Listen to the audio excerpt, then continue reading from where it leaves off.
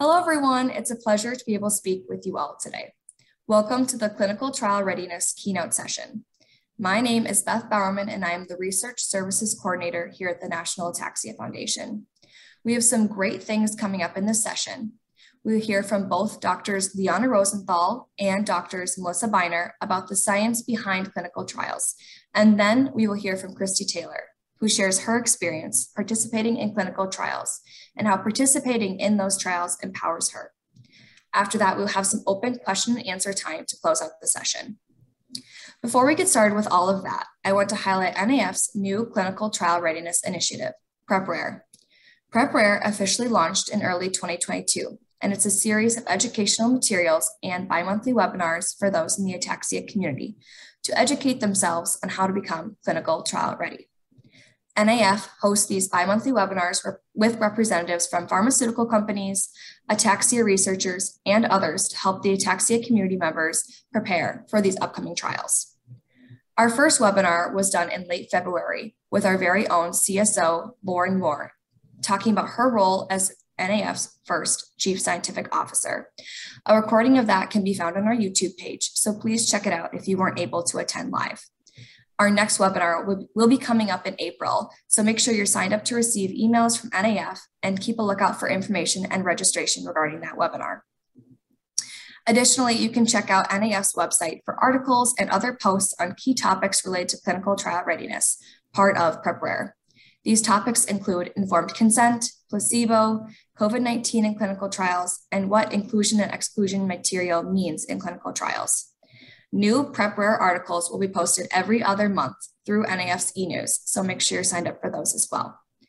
Keep a lookout for that, and if there's any other topics you would like to hear from NAF about clinical trial readiness, please put those in the chat, and we will keep track of those.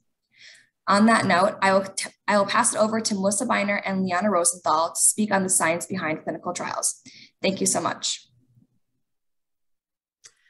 Hi, everybody. I'd like to first thank NAF for having myself and Dr. Rosenthal here today to talk to you about the process of drug development. And I'd like to thank everyone for attending this talk. Dr. Rosenthal and I are going to cover a lot of topics today surrounding the process of drug development, and we're going to go through them fairly quickly. But I just want to let everybody know that there's going to be time at the end for an open Q&A where you can ask any questions, and you can also float any questions that you have in the chat. My name is Dr. Melissa Beiner, and I am the Director of Research and Development at Biohaven Pharmaceuticals, and I am also the medical lead for our clinical trials in spinocerebellar ataxia. And my name is Dr. Liana Rosenthal. I'm an Associate Professor of Neurology at Johns Hopkins, and I direct the Johns Hopkins Ataxia Center. I'm also the co-director on what we call the Natural History Study, or the CRC-SCA, which is one of the studies that we're going to be talking about today. And thank you for taking the time to be with us today. We're looking forward to a great session. So today we're going to be talking first about clinical trial overviews and sort of the drug development process. And we're going to be giving you some terms to hopefully make the rest of the talk a little bit more clear. We're going to talk about clinical trial readiness and the challenges inherent to rare diseases, and then how clinical trials contribute to advancing research. We're also going to be talking about NAF and its role in accelerating drug development and aligning the regulators, the clinicians, and the industry. So first, an overview of research. When we talk about research, there is basic science research and clinical research. So first, basic science research. Basic science research is an investigation of a subject to increase knowledge and understanding about it. Basic science in its purest forms often is knowledge for knowledge's sake, research for research's sake. It usually describes research performed on cells, animals. It's important to note, though, that this knowledge for the sake of knowledge can then often be translated into other things. For example, here, I talk about an atomic clock that is critical and is now used for satellite-based GPS, which is something we use all the time when driving around. In terms of clinical research, we are referring to any research that involves humans. That is clinical research. with its goal to improve human health or increase understanding of human biology. And clinical research is then further subdivided into observational studies and interventional studies. So when we talk about observational studies, we're saying we observe. And we use that term kind of broadly because we mean that we observe both clinical assessments. So, when you go to your doctor's office and you do finger to nose, that's a clinical assessment. And we can observe that in research. But then we also say that we are observing blood and spinal fluid, imaging, and a number of other things in order to understand more about human biology. And in the case of anyone with ataxia, what's gone wrong in those systems. In terms of interventional research or clinical trials, we want to determine if our intervention changes an underlying condition. So we want to determine if people who exercise do better than those who don't. People who take a certain drug do better than those who don't. There are a number of observational studies and a number of interventional clinical trials that you have probably heard of that I'm going to talk about in the next couple of slides. So again, there's basic science research and then clinical research, and clinical research can be observational or interventional. So some examples of observational studies, there's the Framingham Heart Study, and that study has actually been critical to our understanding of high blood pressure and the problems that it causes, for example. The US Census is also an observational study. And then when we also talk about COVID vaccine monitoring, that is an observational study. So this is, all the people who get the vaccine in the population, once it underwent its emergency use approval, what happens to those people? How do they do? The things that you look at about how, people who are vaccinated have lower mortality than those who don't. That's vaccine monitoring, and that is an observational study. So next slide.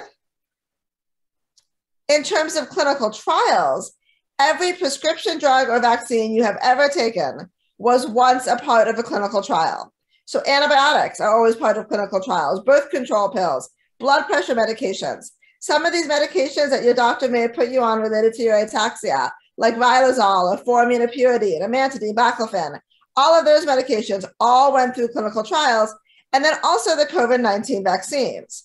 So those initial early studies on the COVID-19 vaccines that then led to the emergency use authorization, those were a clinical trial because in those studies, they specifically monitored people who got the vaccine and people who didn't, and who was more likely to get COVID and who wasn't.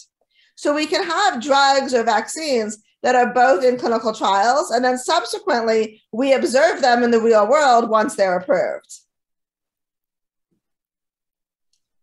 Here are some research terms to know related to clinical trials. And these are things that we're going to be using in terms that we talk about frequently. So the first term is a placebo. A placebo is a substance or thing with no therapeutic effect. So in that clinical trial that I was talking about, how people who take the drug versus people who don't. Usually in any clinical trial, there are people who take the drug, but the people who don't are taking a placebo. They still put a pill in their mouth, but it is a placebo pill. It's a substance or thing with no therapeutic effect. Double blind means the researchers and the patients do not know if they're taking placebo or an active medication or intervention. So everyone is taking a pill, and the researchers don't know and the patients don't know if they are on the pill, like the actual active drug, or if they're on placebo. It's a double blind study. In terms of a study being powered, what we're looking at there is the ability of a study to detect a difference if a difference actually exists. And we oftentimes talk about that in the context of needing to enroll a certain number of people in the study. And we do that because we need the study to be adequately powered to be able to detect a difference between the active substance, the drug, and the placebo. And the other thing we frequently talk about, we're going to be talking about over the course of this talk, are endpoints. And endpoints are an event or outcome that is measured objectively to determine whether or not the intervention being studied is beneficial. So if you are in a study related to glucose levels or sugar levels for your diabetes, We give some people a diabetes drug. We give some people the placebo. The endpoint, the thing that we're measuring, are blood sugar levels. And we use that endpoint, that blood sugar level, to see if people who are on the active drug have a lower blood sugar level than those who are on placebo. And people who are on the active drug, how many side effects do they get compared to the placebo? But the endpoint that we're looking at, the thing that's important, is their sugar levels. And one of the things we're doing is spending a lot of time on within ataxia is looking at different endpoints to try to identify better endpoints for ataxia. Okay, so we've talked a little bit about background research in science and broadly about clinical trials and interventional trials. So I'm going to talk a little bit now about what do we need to have in place in order to design and implement a clinical trial in the real world. So what are the pieces of information that we need? One thing that's very handy is clinical trial experience, right? So what has been the experience of other people using other interventions in a given patient population, and how have they measured changes in those patients over time, and how did it work? The other thing we need to understand is also the natural progression of the disease. So the clinical course of a disease in a patient. So what are their beginning symptoms? How do they progress over time with their symptoms? And how long do these symptoms progress? And that's data that's largely gathered through what Dr. Rosenthal talked about a little earlier, natural history studies. So these are studies where patients have no intervention. They just come in and they have various things measured. They can be different proteins in blood or cerebrospinal fluid. They can have some imaging done, like an MRI of the brain. And then also what we call clinical outcome assessments that measure changes over time in their disease course. And it gives us really important information about the disease overall. Examples of those in spinocerebellar ataxia, right, are the Readiness trial and the CRC-SCA trials that are ongoing in the United States. And also in Europe, there's a big study looking at SCA called the EuroSCA study. The other thing we need that Dr. Rosenthal talked about a little bit are outcome measures. So how do we measure what the effect a drug is having over time in a patient population? And those can be more qualitative measures. So they can be a clinician looking at a patient and assessing on different parameters, how they're progressing over time. So for SCA, I'm going to give you the example of the SARA scale, right? So your clinician will look at your balance with the gait item and the sitting items and how you're speaking, and you can measure changes in that over time. Those are qualitative outcome measures. Then there are more specific quantitative outcome measures that, again, the perfect example would be the measure of your blood glucose that we just talked about. That's a quantitative measure. And I'm going to talk a little bit now about what are the challenges in doing this. You need all these things to put together the design of a clinical trial, but that becomes particularly challenging in the rare disease space. And the reason is a lot of this background doesn't exist. So we've been talking specifically about SCA.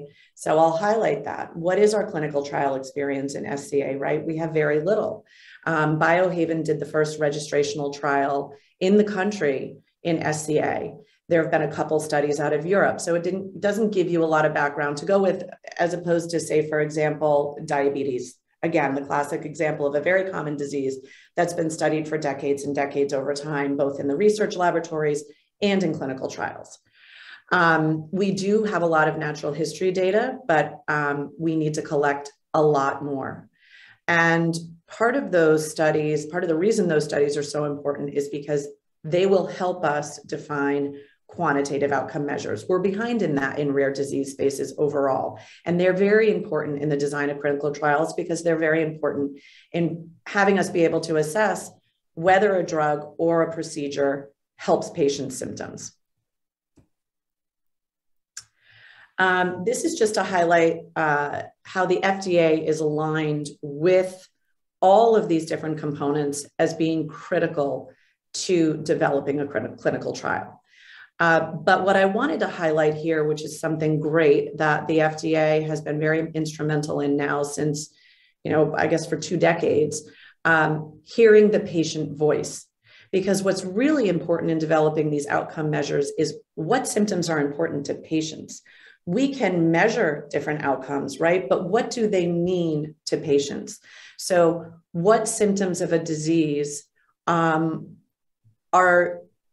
the greatest impact on your ability to carry out activities of daily living? What symptoms are the most important symptoms that patients want to see an improvement in? So using the example of SCA, that could be your ability to communicate language. That could be your balance, how you're able to walk across a floor, but it can also be a whole host of things. So the FDA has been instrumental in hosting what are called patient-focused drug development groups, where huge groups of patients come in and they actually speak about what their symptoms are, what their most bothersome symptoms are, and what they want to see addressed with a given intervention. And the National Ataxia Foundation actually hosted the first patient-focused drug development meeting for SCA, for ataxia overall, and gathered some really, really important data. And all of that becomes very important when you're designing a clinical trial. So again, to highlight the importance of natural history studies and observational studies, which are what we use as background guidance when we develop protocols in the drug industry. How does natural history of the disease help? We talked about what that is, but how does it help us? It helps us figure out what patients we're going to look at, right? So in a disease like SCA, where there's a lot of heterogeneity in patient symptoms, so that just means how patient symptoms differ even patient to patient, but more importantly, genotype to genotype. So while there are some overarching symptoms that all patients with SCA have, there are some symptoms that are very specific to the different SCAs. And we need to figure out, when we're looking at a clinical outcome measure, what are the best patients to get into that trial? So sometimes it's going to be patients who are progressing the most rapidly. Sometimes it's going to be patients who have a given set of symptoms that we're using an endpoint to measure. So we're going to be able to pick up an effect in a drug. The natural history studies also help us gather data about the epidemiology of SCA, whether it's across the United States or across the globe. So how many patients are there? How many patients are there with a given genotype? And where are they in the country? That's important not only for recruitment for clinical trials, so finding patients to join clinical trials and also natural history studies, but it also becomes really important when you market a drug, because you have to go to health insurance companies and say to them, look, this is how many patients we have. We're a little behind in that in SCA, but there are some definite initiatives to help us gather that data. The natural history studies, but also the NAF genetic testing initiative, which right now is focusing on SCA3, but it's helping make genetic testing affordable and accessible broadly across the country. And that's going to be really pertinent data to collect to advance the field as a whole, not just for clinical trials. And then I'm just going to touch on the very last important point. It helps us identify and validate existing outcome assessments, right? So when you're talking about a clinical outcome assessment like the SARA, that's something that has been used over time to follow patients, but we need to gather data on how applicable is that in the clinical setting. And I think that all of these studies over years help us figure that out. And also to have quantitative markers. So for example, in the CRC-SCA study, there are cerebrospinal fluid samples collected that look at different protein levels, also blood samples that are collected. And those will kind of help us pinpoint, are there markers of these in the blood or the cerebrospinal fluid that give us assays over time that correlate with disease severity? Also, the ReadySCA study uses imaging, so MRI. So how does the brain change over time with a given disease?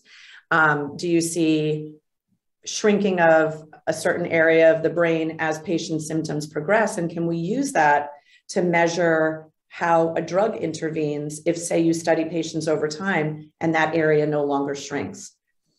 And then the IDEA study is another example of something, of a study evaluating a quantitative biomarker. And it's a study that looks at sensors applied with the SARA scale. So there are sensors actually that are on your skin that give quantitative measurements in how patients are moving with the SARA. So it just gives us one more quantitative way of looking at patients' progression over time. And these are all going to be critical for clinical trial development. And I also mentioned validation. By that, I just mean in these non-interventional studies, looking at these different markers, you can then transfer them into an interventional setting where we actually test them to see, do they accurately measure changes in an intervention and also changes over time? And is this applicable across the population? And that's how you kind of say, all right, this is a valid measure to use and to study this disease in. So now I'm going to talk just a little bit about what a clinical trial actually is, right? So what do we do on the drug development side of this in pharma? We actually have no hand at all, usually, in implementing a given clinical trial, right? We don't have patients coming in and seeing us. What we do is we use all of the background information that I just talked about to help us develop a protocol. So what patients do we want to recruit in our trial? How many patients do we need to have in our trial? What are our outcome measures going to be? And in rare disease, we use a lot of help from our experts in the field, like Dr. Rosenthal. So we'll call her and say, look, we want to use the SARA scale. What do you think about this? It's been used in X studies. And we all pull our brains and we come up with this protocol. And then we choose sites across the country that are actually going to be conducting these trials. So in our case, especially in the rare disease space, we're looking for movement disorder specialists to conduct these trials, people like Dr. Rosenthal. So Dr. Rosenthal will take our protocol, she'll find patients who are interested in the study, and she'll implement it. Now, what are the phases of these different clinical trials? So people hear, there's a phase 1 trial, a phase 2 trial. I'm going to just briefly touch on what those are. Preclinical research is what you do leading up to that. That's the bench-side research on animals and tissue culture using a given intervention. Phase 1 is when you study that intervention in healthy people. So you just want to know at what dose do you start to see side effects? Are there any side effects you would see where you wouldn't want to continue this drug into a different phase of research? Are there safety signals that are making you concerned? These are paid volunteers, and they're very small numbers who enter these trials, and you use them to figure out dosage and safety. Phase 2 trials are when you're using, maybe a couple hundred patients to look at the drug in your diseased patients, in patients who have the disease you're studying, right? So you're looking not only for continued safety data, how safe is your drug, but importantly, you're looking for, is it effective in improving symptoms in this patient population? And then a phase 3 trial is really more of the same, but we talked a little bit before about power of a trial. The ability to show a statistically significant change from an intervention in a patient population. And that requires numbers of patients. So the bigger your numbers, the greater your ability to detect a change. And that's going to change depending on what your intervention is, what your patient population is. But these trials can include 1,000 patients. And then phase 4 is just to let you know that even once a phase 3 trial is positive and we get the drug out to a patient population, we continue to gather real world data on the drug to continue to monitor safety for decades. And this is just to highlight that this is a really, really long process. So from bench-side research to approval of a drug, that can be 15 to 17 years, right? You start with 10,000 compounds, you go all the way down to one drug. That goes to show you that most drugs fail. A significant number do not make it to preclinical testing, and then only a tiny number make it to clinical testing. Of those, of maybe 5 drugs that enter a phase 2 or phase 3 trial, only 1 drug actually ends up getting brought to patients. And in the rare disease space, because our bars are even higher, that's an even harder milestone to get to. It also costs a lot of money, depending on how long these trials go on and how difficult they are to recruit for. Again, in the rare disease space, very challenging because you don't have a lot of patients with the given disease. To bring one drug to market can be $2.6 billion. So it is a very complex, long process, and we can talk about it a little more during the Q&A if you have any questions on this. So with all of this then, the clinical trials, even the 5 clinical trials on the 5 drugs, it often then leads to one approved drug. With each of these clinical trials, we learn things, and there's a huge role in clinical trials and understanding how to do the next trial better, but then also in understanding more about the disease itself and what's wrong and why are certain things happening in the disease. So with this in mind, why do clinical trials fail? Why is it that those 5 drugs that only then lead to one approved drug? The first reason is that legitimately the drug or intervention doesn't work. So maybe it fails because despite all the preclinical evidence, all the animal studies, ultimately the drug or intervention simply does not work in the disease. Maybe that's why it fails. Alternatively, it could fail because not enough patients are enrolled in the study, so it's not adequately powered. And that's again where that powered thing comes in. And maybe if we had 100 more patients, we could actually detect a difference between people who are on placebo and people who are on active drug. And then the other reason that clinical trials fail is that our endpoint or our objective is not ideal. So especially in the world of ataxia, that qualitative endpoint that is the SARA, that I'm sure you do when you go to see your doctor, it may not be the most ideal endpoint. We know that it can fluctuate based on if people are having a good or a bad day. It can even fluctuate based on how people feel in the morning versus in the evening. And so that may not be the most ideal objective and the most ideal endpoint. And so with that in mind, maybe the drug would be successful if we had a better endpoint. Next slide. Okay, so I'm going to give you a very specific example of this. So as I stated earlier, Biohaven did do the first registrational clinical trial in SCA in the United States. And we didn't have a lot of information to go to. Again, a rare disease that has not been well studied. So it's not like dipping into the field of diabetes where your outcomes are all set, you know exactly what you're measuring, you know how many patients you need, you know how long you need to look at the disease for a given intervention. For this, we had a lot to learn. So in the initial design of our trial, we were looking at patients over the course of 8 weeks. And that was our randomized placebo-controlled phase where half patients were on drug, half patients were on placebo. And at the end of that 8 weeks, we did not see a difference between our placebo group and our treatment group. Probably a lot of reasons for that, but again, that was a failed trial. And we automatically had an open label phase added on to the trial where patients had the option to then all be on drug for a year, getting the same measurements over time. This trial not only highlights the importance of a failed trial, but also the importance of natural history data and also of the patient voice. Because what ended up happening in this trial was our investigators started calling us as patients were completing the open label phase and saying, wait a second, you know, certain patients were saying to us, we felt like we were not progressing over this year. And now that we're off drug, we feel like we're progressing. We had enough of our neurologists out there conducting these trials call us and say that and bring us the patient voice to say to ourselves, look, we need to look at that a little more closely.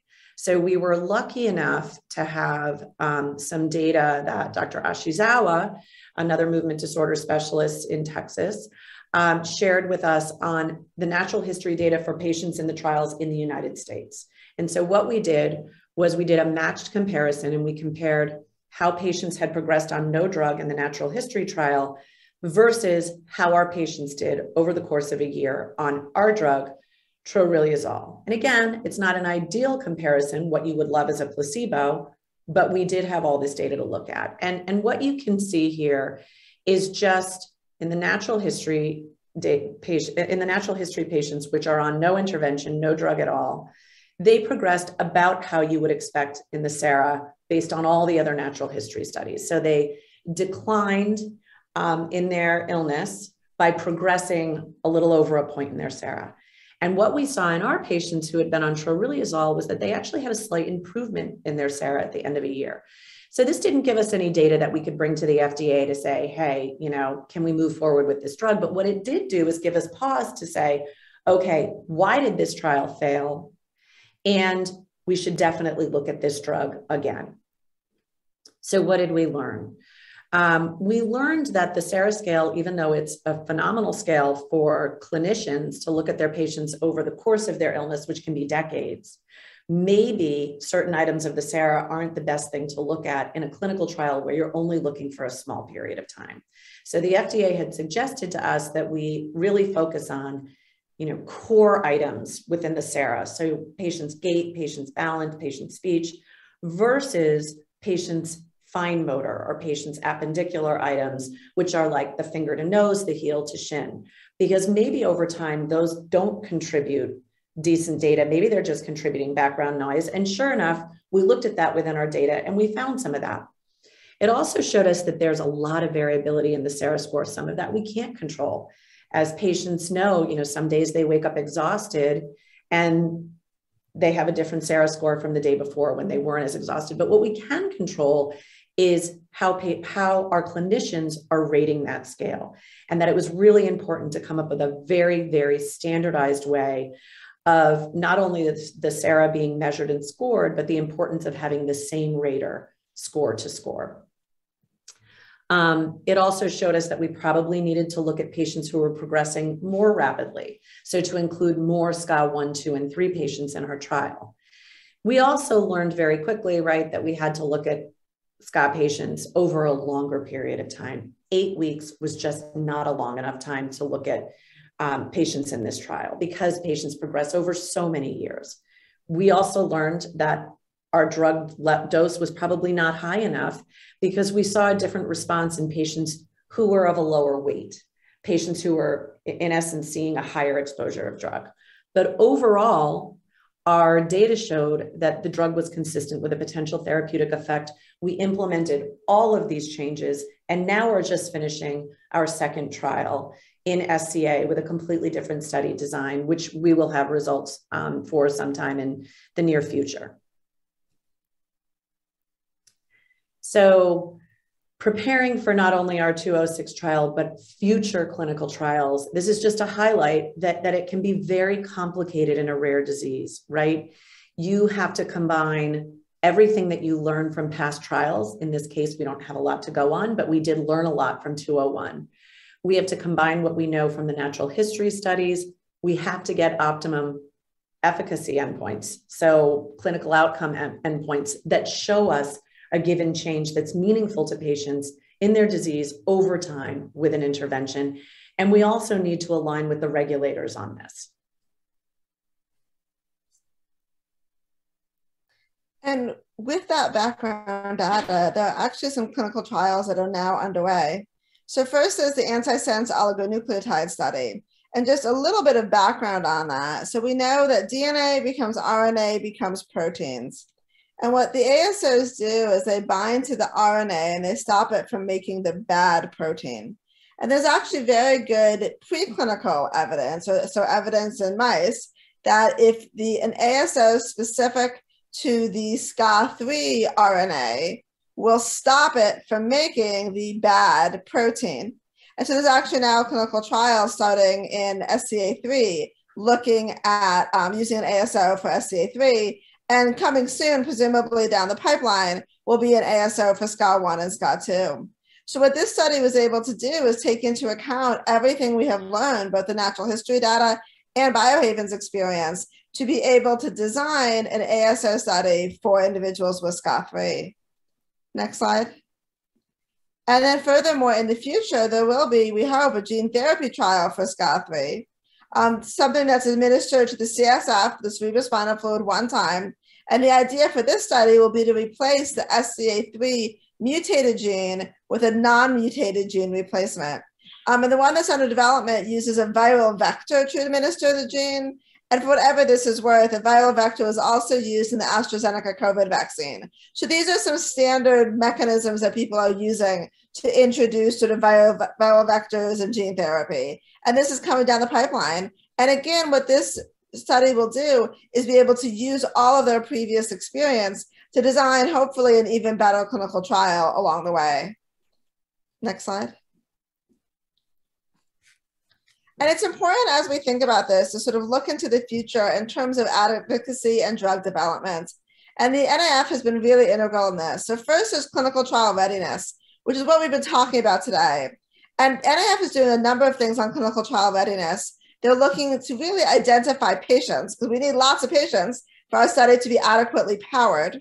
So there's online resources, there's membership, there's meetings like this, there's meeting times like this where we talk about clinical trials. There's educational campaigns, and there's the genetic counseling and testing initiative as well. And then NAF has also been very supportive of the natural history study, biospecimen collection, and biomarkers. And that's all under that heading of clinical trial readiness. In addition, then, once you start getting into regulatory acceptance, there oftentimes is advocacy at the regulatory level. So a good example of this is the FARA, the Friedreich's Ataxia Research Alliance. What they did actually is there's a drug that is working its way toward approval for FA, and a number of patients and patient advocates and a huge letter writing campaign went underway to try to get the FDA to be able to look at that drug and advocate on behalf of that drug for possible approval. In addition, then, towards the future, after clinical trial readiness and after the drug is approved and after regulatory acceptance, at that point in the post-approval, there's the epidemiology part, and then the payers and budget holders. And where this becomes important is there could be a great drug that goes through this entire process, gets accepted, but ultimately, if your insurance company doesn't pay for it, it is really difficult for then physicians to prescribe it because it'll be incredibly expensive. And so that's sort of where the post-approval part comes in terms of working with insurance companies to try to make sure they cover the cost of the drugs. And these are all the things that need to come together in order for a drug to be successful and for all of us to be clinical trial ready. And just to wrap this slide up, I want to let everybody know here that none of what we've talked about today exists in a bubble. So NAF has initiated a drug development collaborative, just as one example, where all of the pharma people who are working in these clinical trials and our doctors out in the field, we all come together with the patient advocacy group to discuss the data that we have and to integrate all of our information so that we can advance the field together. And thank you very much for your time and attention. And we are open to any questions you have. Getting a rare, incurable disease that results in disability is the type of thing you don't think will ever happen to you. It has definitely made me slow down and realize what's important in life.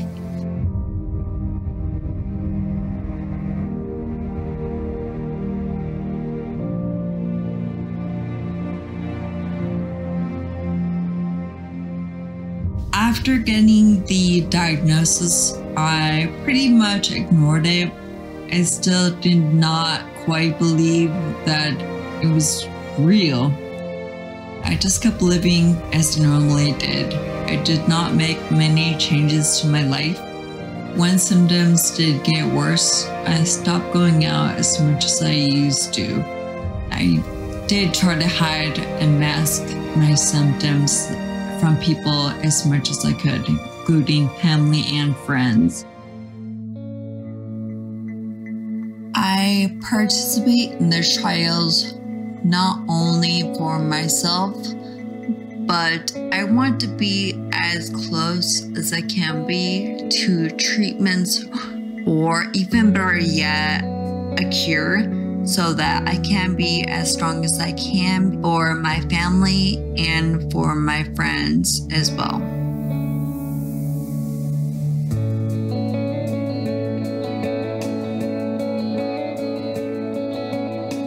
Flying out from Las Vegas to California for the clinical trial in UCLA, and I'm flying on JSX airline. If you don't know about JSX, it's a semi-private airline, and if you have a problem walking any kind of movement disorder, ataxia, or any other disorder. This one is much more convenient because you do not have to walk through the entire airport, which is really cool. And the pricing is a bit more, but if you just have a short trip, it's actually not that much at all. I'm flying from Vegas to LA, so it's really not that much. And you only have to check in about 20-30 minutes before you actually depart. So it's so convenient. I'm trying it out for the first time, and so far I just walked in, checked my bag, about to take off here soon. Work around the Vegas area. The rest of the flight should be mostly smooth. Current weather out of Los Angeles, clear skies, light winds in the west.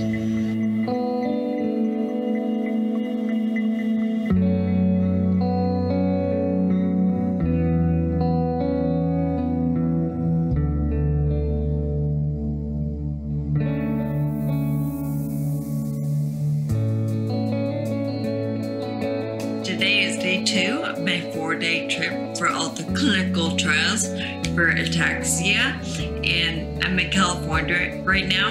I did my UCLA visit yesterday, and so that's done. And right now, I'm actually spending some time with my family. I did see some friends as well. So actually, that's another benefit of traveling for clinical trials. I can use the downtime to connect with people I haven't seen in a while, or to catch up on work. So yeah, tomorrow's day 3 of my 4-day round trip. I fly out to Texas on Monday morning. They do have wheelchair service, which I did not know about before. It's very helpful. So normally I walk with a cane, just like short distances, but for longer distances, those are really tough. Anyone with a movement disorder would know about that. It's been very helpful, so I'd recommend doing that. Just got to Texas, and in time for the pretty sunset. I'm pretty tired, so this will be pretty quick. I had my appointment in Houston, Texas this morning at Houston Methodist Hospital. That appointment was mainly a physical exam, a few time tests, like the peg test. You put in tiny little stick pegs into little holes, and they time you to see how long it takes. The walking balance test, and a bunch of questions. They also took a tiny skin sample from me as well. So all this will hopefully help their study so they can find treatments for ataxia, or even better yet, a cure.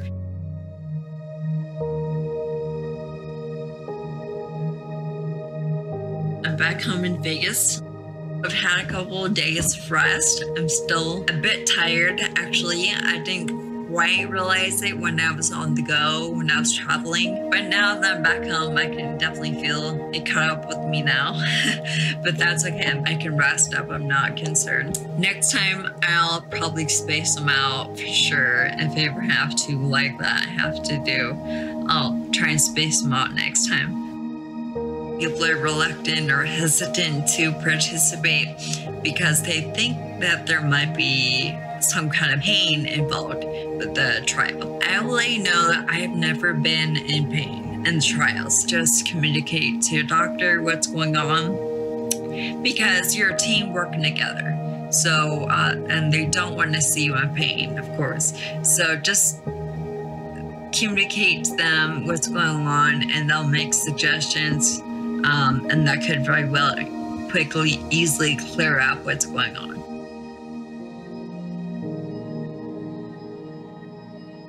Thank you so much again for following along. I hope this has provided some insight to how it is to be involved in clinical trials. And if you have any other questions, you can shoot me a direct message. If there's something I've left out that you're curious about, I'd be more than happy to answer. All right, thank you guys, and have a good night.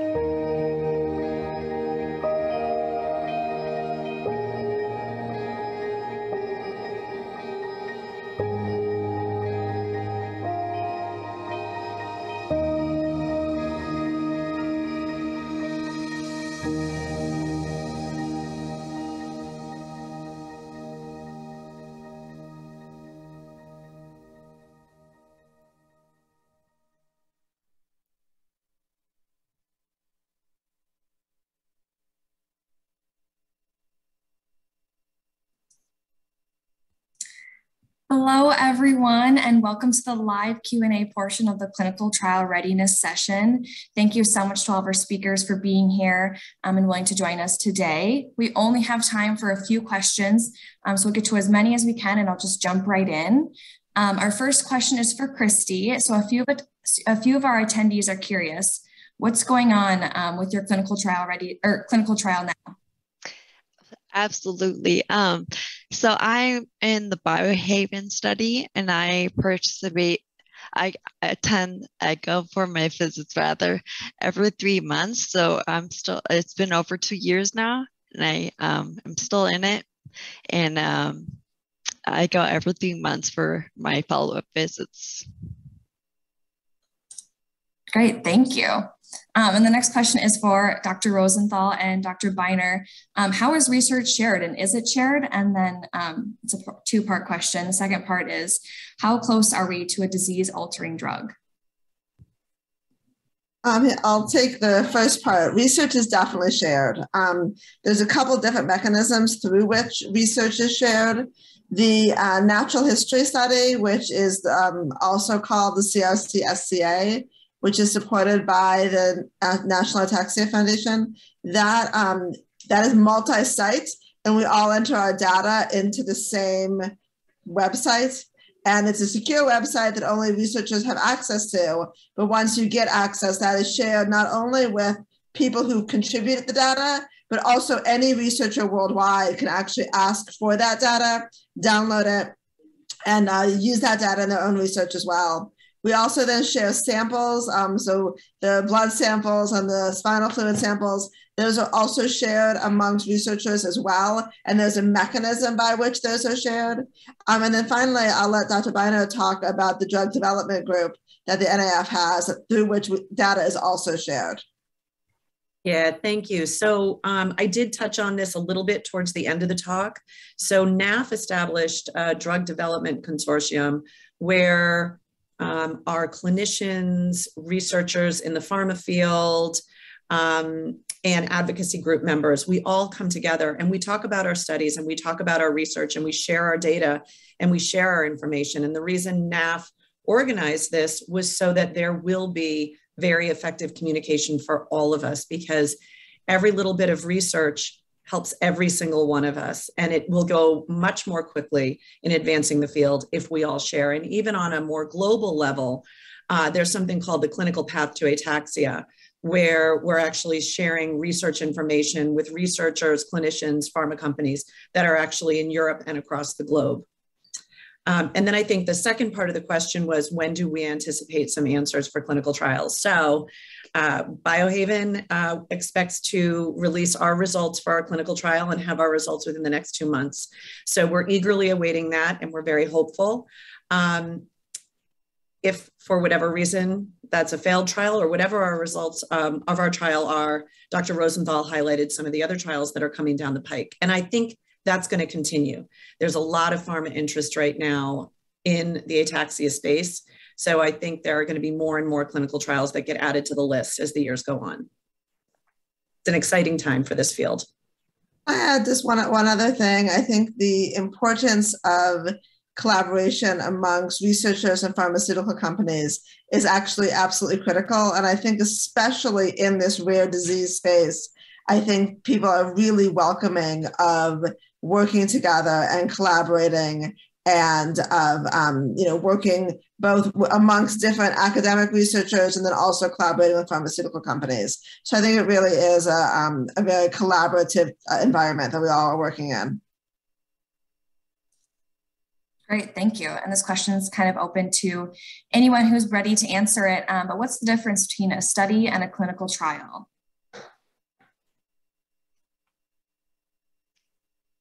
I'm happy to jump in on that one. I mean, I think anything that is research constitutes a study, right? So you can be doing a study at the preclinical level, at the bench side, to understand the pathophysiology of a disease that doesn't involve patients, that doesn't involve humans. You can be doing animal research in animal models of a given disease. Any of that constitutes kind of a study. A clinical trial is a study that involves humans. So for phase 1, that would be healthy patients. For phase 2 and above, that would be patients who actually have the given disease. Awesome, thank you. We had another question about how to find clinical trials. How can we find them? Maybe if Christy, you want to touch on how you found yours, if you're comfortable. Yeah, definitely. I signed up on the CORDS registry. And I was, someone reached out to me, actually Sue Hagen reached out to me from NAF, Sue from NAF reached out to me and let me know the studies I was eligible to participate in. So shout out to Sue. Thank you so much. Great. And clinicaltrials.gov, I think a lot of people are familiar with this site, but if your specific neurologist doesn't have information on every single trial that's out there, you can go into clinicaltrials.gov, which is a site that has all the clinical trials actually across the globe that participate registered. So you go onto this site and then you can enter spinocerebellar ataxia, multiple system atrophy, whatever the disorder is, and it will bring up all the trials that are going on. Great, thank you so much. That is all the time we have for questions today, very quick, but feel free to continue to reach out to us and ask more questions about clinical trials and stay up to date on PrepRare, which is the National Ataxia Foundation's Clinical Trial Readiness Initiative. There are lots of topics and webinars and articles coming about that. And so thank you again to all of our speakers for taking the time and speaking with us today. We have a bit of a break before the next session, which is fun and games, which will happen about 15 minutes after the hour. But thank you again so much and have a great rest of your AAC.